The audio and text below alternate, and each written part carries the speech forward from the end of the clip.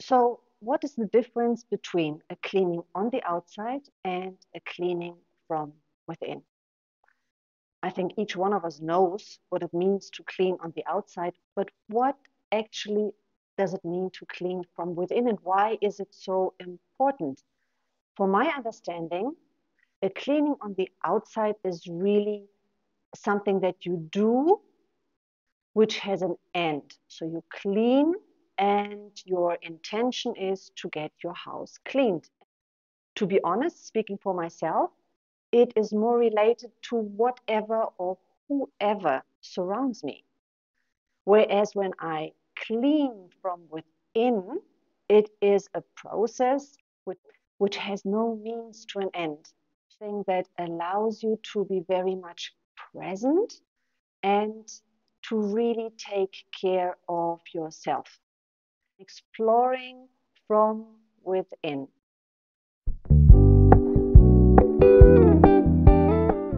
So, hi everybody, and welcome to 5 Minutes Yoga from the Inside. I'm Sandra, and if you are new to my videos, make sure that you hit that subscribe button so that you will be notified as soon as I publish a new content, and make sure that you follow me on Instagram and Facebook, where I will be regularly posting more on and about yoga. In today's video, we're going to have a closer look on the Kriya, on the cleaning exercise Kapalabhati.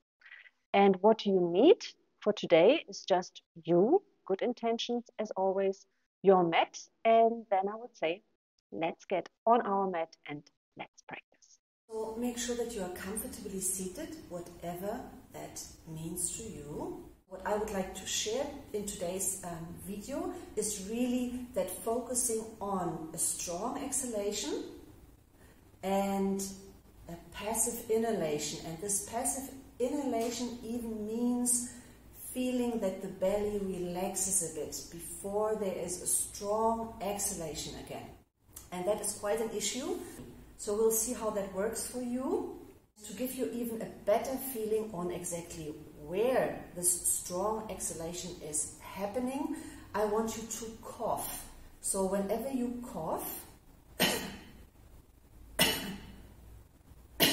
you see my fingers?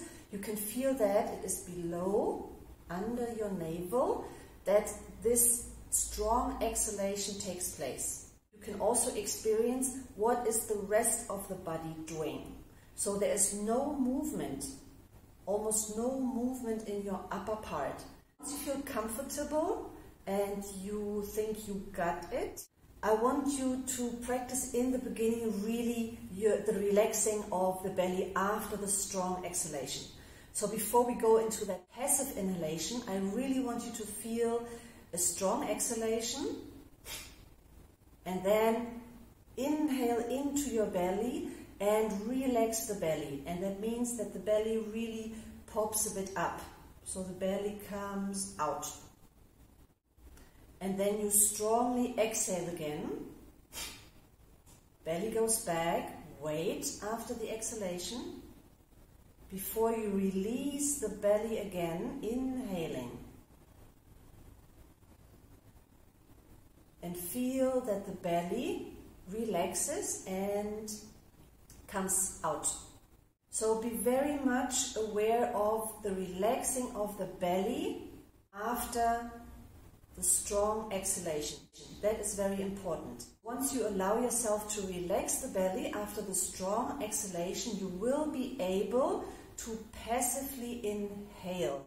So once you feel comfortable, strongly exhaling, releasing the belly, inhaling, strongly exhaling, and releasing the belly again. So once you are able to release, we try to exhale strongly and then passively inhale. And passively inhaling, for my understanding here, is releasing the belly a bit without losing it. And I feel it is like a second heartbeat.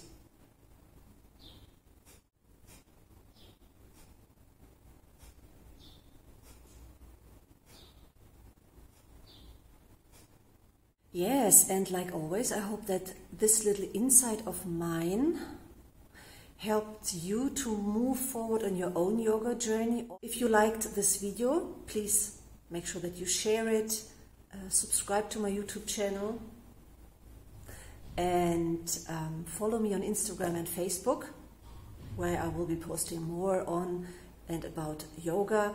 And if you want to meet me in person, then check out my website, alllifeisyoga.com. There is an upcoming retreat in October 2022, so check on my website if you want to have further information on it. See you next time here. Take care, stay safe, and bye for now.